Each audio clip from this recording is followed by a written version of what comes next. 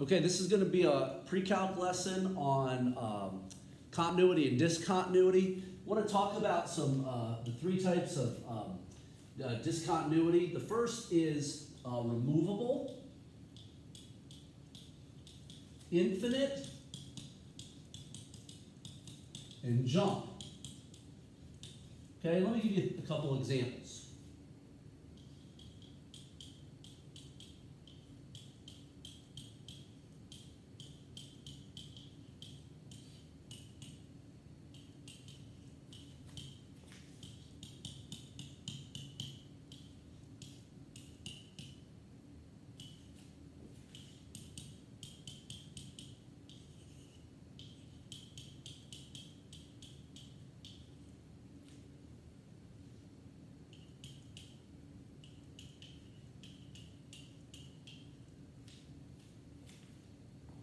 Okay, all right, so these are going to be the three types of discontinuity.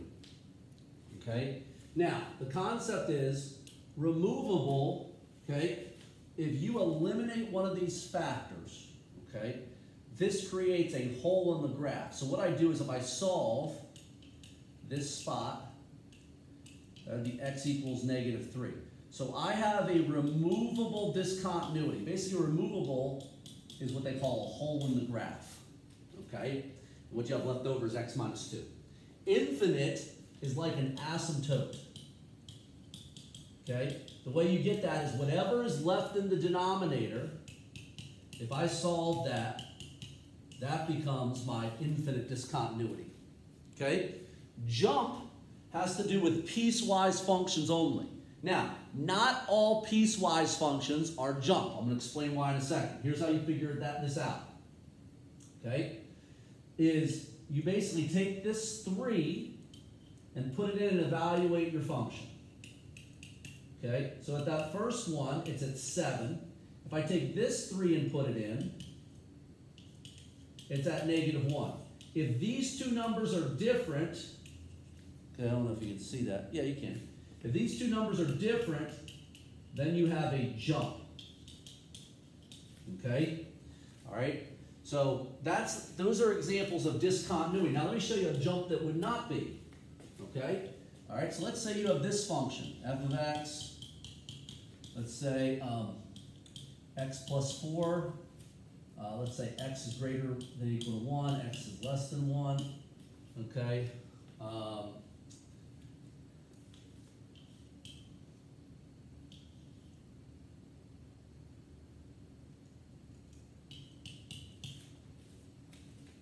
Okay, now you'll say, oh, Mr. Evans, that's a jump discontinuity. Well, no, because if I were to evaluate that one, that would be 5. And if I were to evaluate this one, it would also be 5. So this is not discontinuous. It's not discontinuous. Okay, it's not. Okay, so be careful about the concept of piecewise being a jump, because sometimes people see piecewise and say, oh, that's a jump discontinuity. Well, it's only jump if when you evaluate those at the same point, it's different. Okay? All right? So, all right, let's take this example.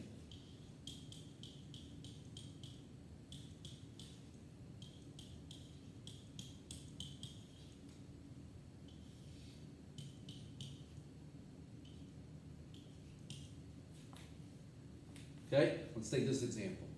All right, what we want to do is identify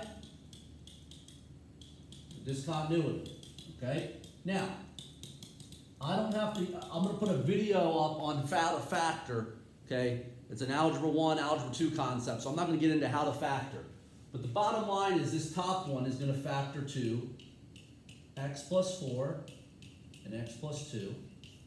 This bottom one will factor into x plus 2 and x minus 2. Okay? Now, if you notice, this crosses out. Okay? So this is a removable at x equaling, and if I solve that, that would be -2. Now, what's left over? This. And that denominator has an asymptote, so this would be an infinite discontinuity at x equals 2. Okay? So, understanding how you can have multiple ones in there. Okay? All right? Multiple different types of discontinuity. Okay? So, all right? What I want you to do is determine the discontinuity. Okay? Here are the examples I'd like you to do.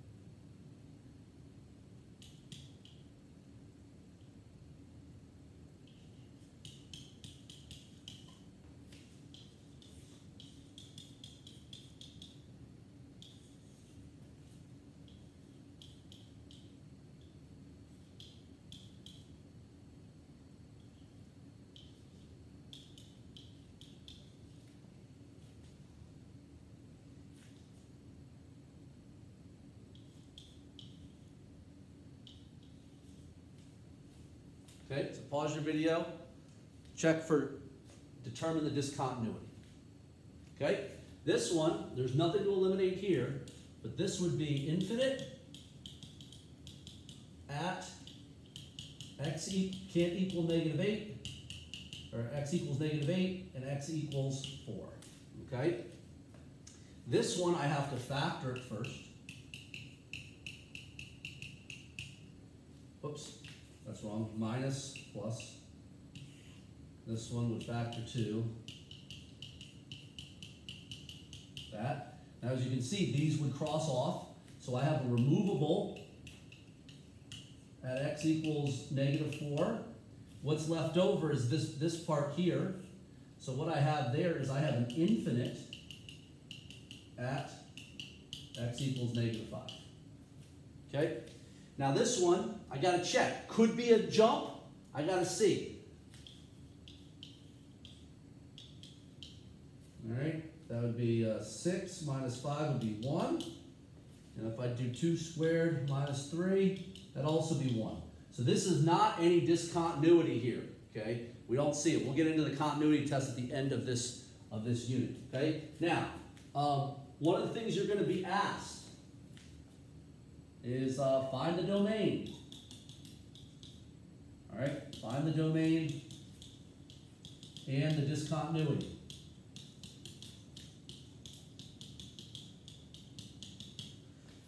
So let's say I have something like this.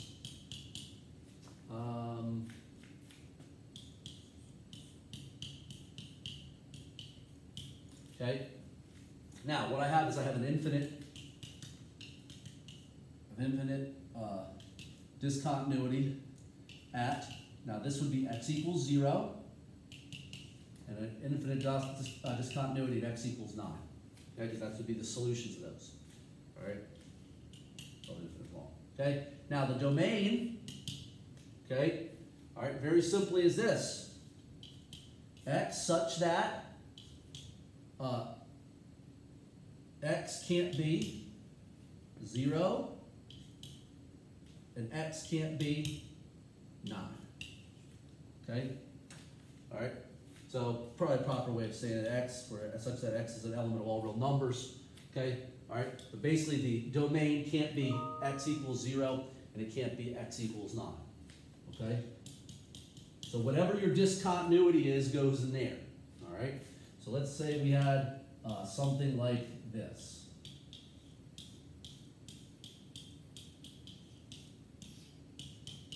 Okay, I would like you to write what you think the discontinuity is, and then the domain. Okay, what you would do is that would eliminate. So I got a removable at x equals -2. Okay, and then my domain, x is is an element of all real numbers such that x can't be, okay, negative 2. All right, so you can use the x, what they call e, little er, okay. All right, so that is your discontinuity, okay. All right. All right, now let's get into, okay. Let me give you one more jump one to do, okay, or potential jump one. I just want you to find the find if it's discontinuous.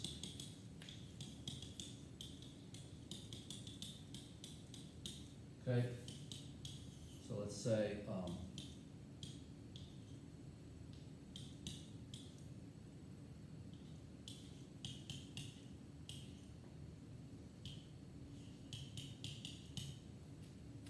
okay.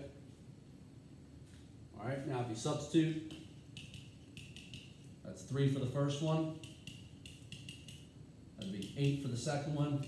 So I got jump discontinuity. Okay? All right.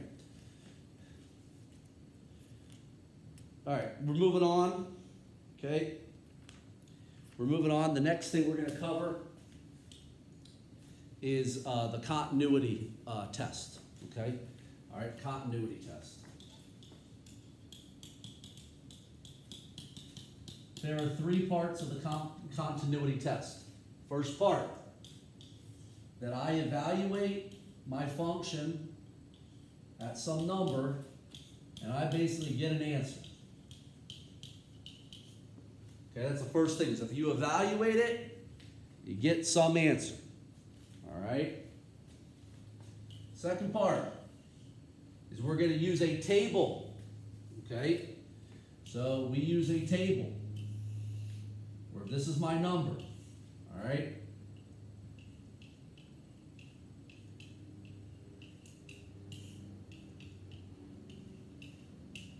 All right, the idea is we add 0.1 to that number, 0.01 to that number.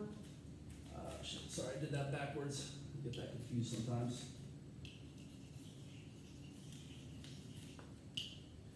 Point 0.01, 0.1. Okay? We add those. I'll show you how to do that in a second.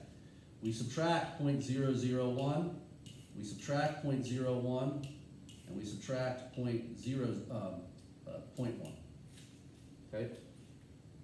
And the last part of it is we show that the limit as x approaches infinity, or as x approaches c, okay, is the same as if I were to evaluate that function.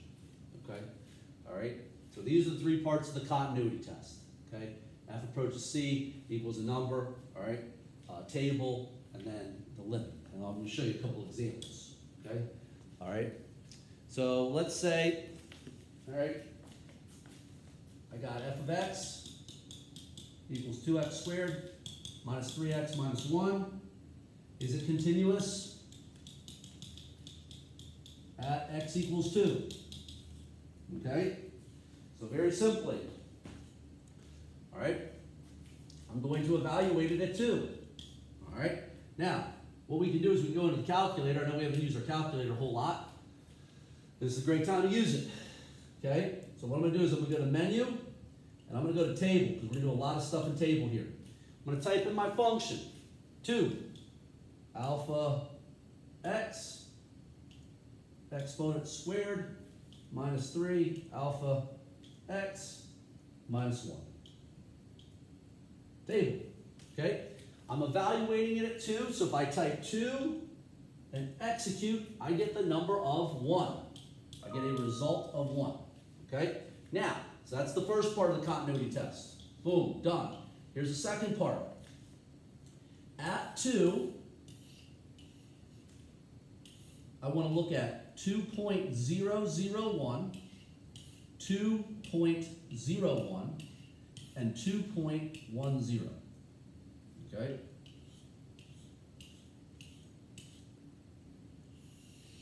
All right, I'm going to show you how that works in a second. Then I want to look at 1.999, 1.99, 1.90. Now, you're going to say, Mr. Evans, why are we doing this? Okay, what we're going to do, okay, I already know this result, okay, all right, I already knew this result is 1. What I want to do is I want to type in 2.001, execute. I get 1.005, okay, 2.01, I get 1.05, okay, and then I got 2.1, I get 1.52, okay. Then I'm going to do this other side, 1.999, 3 nines, 0.995, okay. Then 1.99, that's 0.95, and then 1.90. Now, if you notice, okay, as I get closer, both sides are getting close to 1. Okay, so that's the concept of the limit, is that you should see these numbers both getting close to 1. Third part is the limit as x approaches 2 is the same as f of 2. Okay, because both of those are approaching 1, and that's my evaluation of 1. Okay, now let's do an example where it's not continuous. Okay, let's do an example where it's not continuous.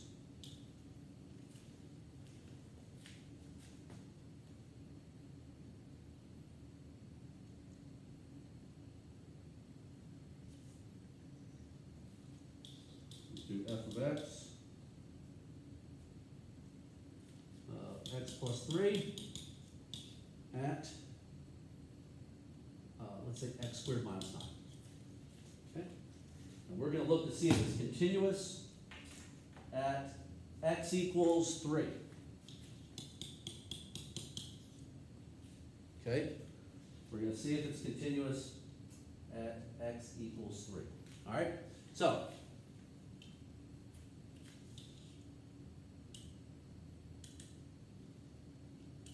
go to the table, all right?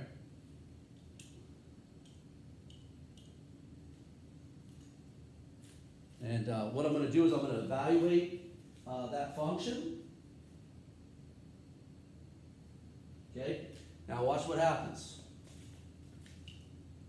We'll do x plus 3 divided by parentheses x squared minus 9. Put the parentheses on top and bottom.